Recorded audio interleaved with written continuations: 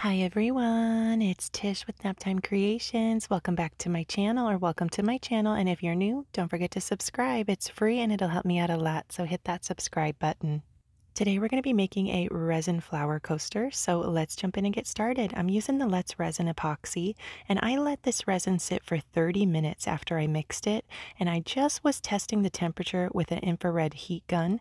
I'll link this one down below. You can get it off Amazon. It was only around like $13, so not bad at all, and I wanted it to be 41 degrees Celsius because the temperature of your resin 100% makes a difference on how your flower coasters turn out. So I just poured in that 3 ounces of resin that I had at 41 degrees Celsius, dropped down about 7 drops of purple alcohol ink. I'm just going to give that a swirl with my silicone paintbrush, and then we'll be ready to go in and draw our flower petals. This is a super easy design, super easy to make. The hardest part is just waiting for your resin to hit that magic temperature. So if you can, just be patient, keep testing it with your heat gun or your infrared heat gun, and let it hit that 41 degrees Celsius and you'll get some really pretty flowers.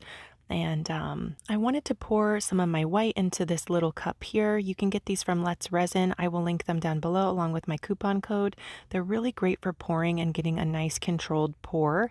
And I'm just going to draw 5 large petals, and then I'm going to draw 5 smaller petals underneath that.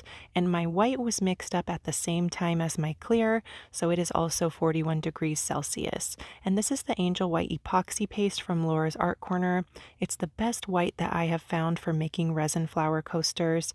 I highly recommend it. It works really great for these.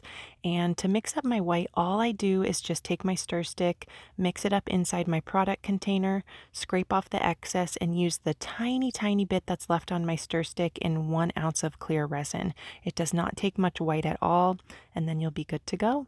And I'll link a tutorial down below showing exactly how I mix my white. If you want to go check that out, I'll link it down below. I did a little swirl in the center, let it dry overnight. Here we are the next day, just filling the mold up the rest of the way with some clear resin. I was really loving how this flower looked from the top side, and I like to underfill my molds slightly on that first pour because you never really know which side you're going to like better. So if you do it this way, you can use either side as the top or the bottom of your piece.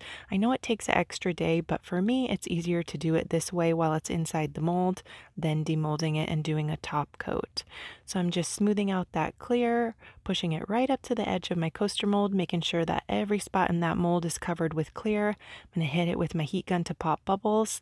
And I was considering dropping down a little sunflower resin foil or a real daisy, but I decided not to. I really liked how it was looking just how it was, just like this. So I decided not to add anything to the center of this one, let it dry overnight. Here we are ready to demold it. I think it turned out so gorgeous. I just love the shape of the petals. It really looks like a gorgeous flower. The back side I'm not crazy about. It is still pretty, but for me, the top side I prefer over the back side. But let me know what you guys think. I hope you give this a try.